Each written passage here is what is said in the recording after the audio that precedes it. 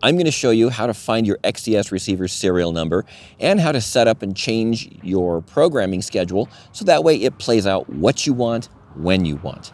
I'm Marcus O'Rourke. I'm a 20-plus year broadcast engineer and currently the engineering manager for a content distribution company that deals with satellite, streaming, and broadcast. The first place you can find it is on the receiver's front panel.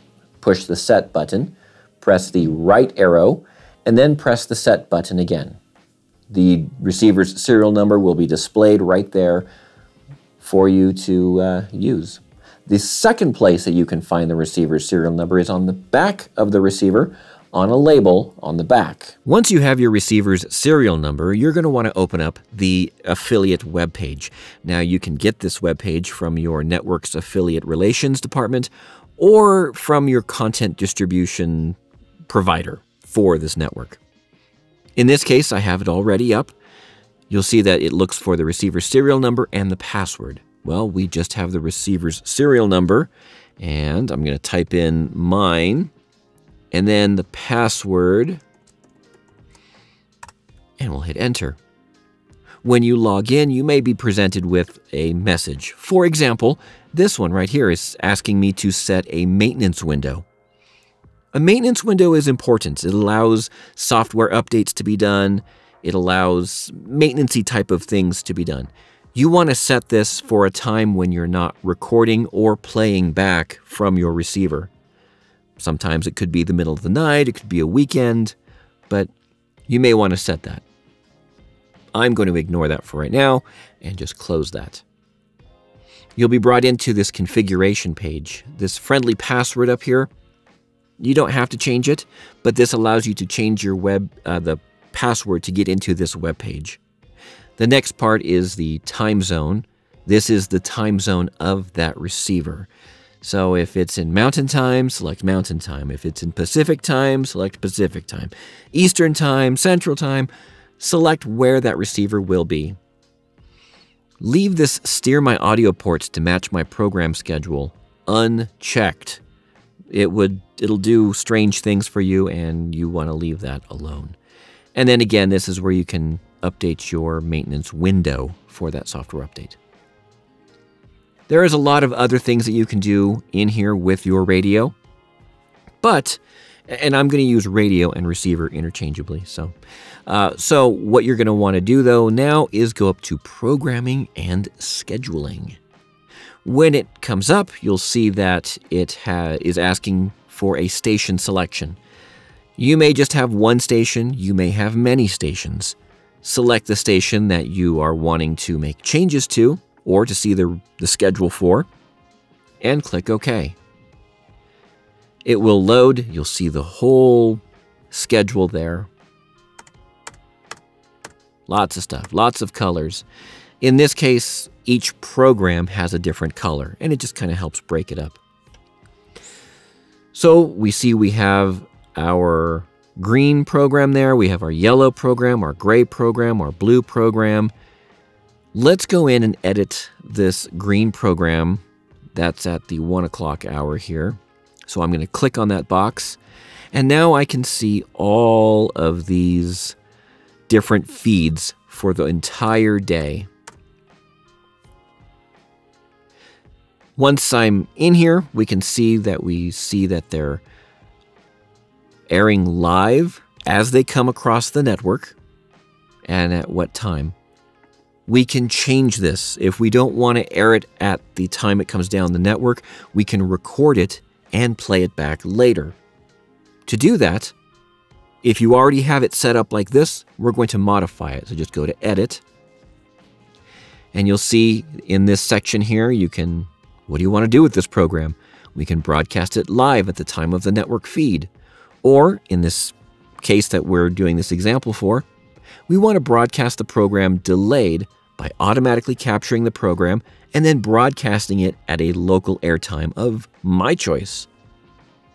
So if we select the radio button next to that, we can say what time we want to air this at. For example, I'll say instead of 12 o'clock a.m., we'll say it's at 12:10 a.m.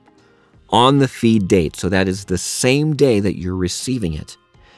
If for some reason you want to delay it by a day, 2 days, up to 7 days, you would change and select one of these other ones.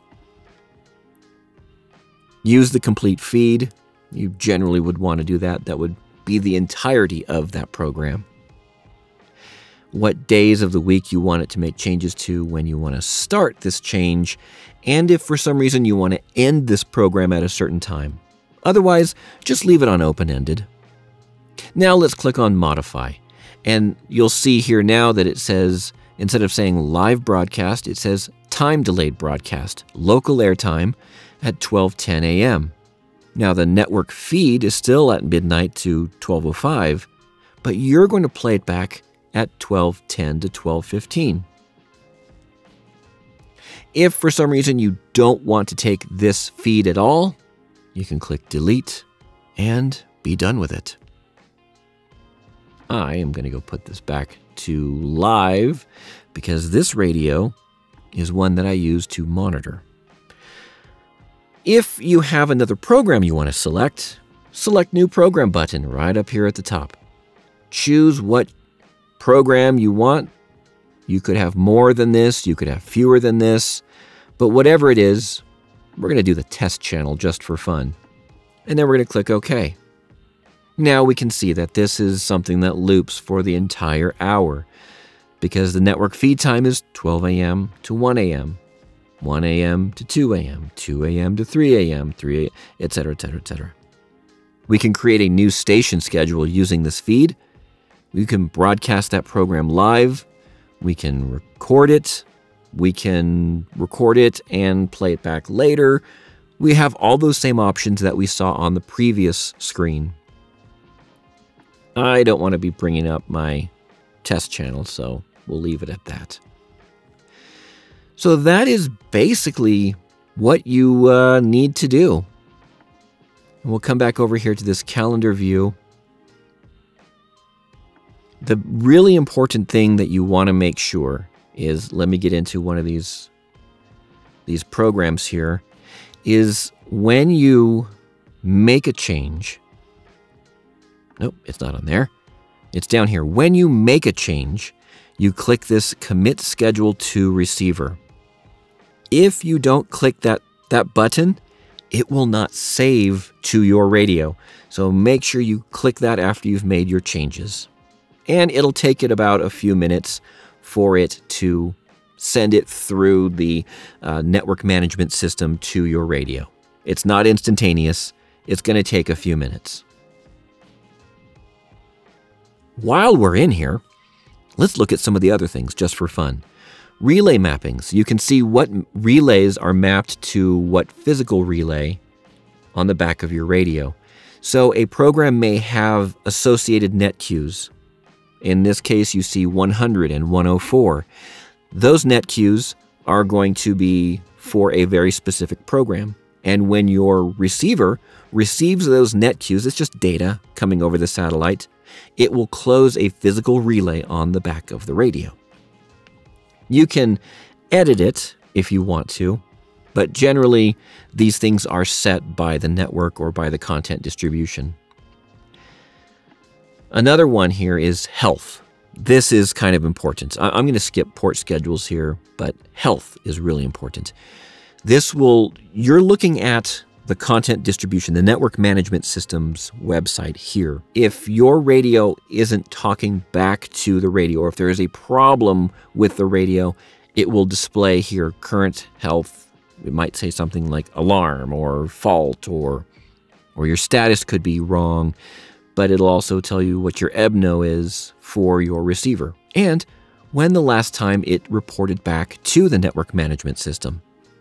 This allows the content distribution partner to assist you in troubleshooting your radio.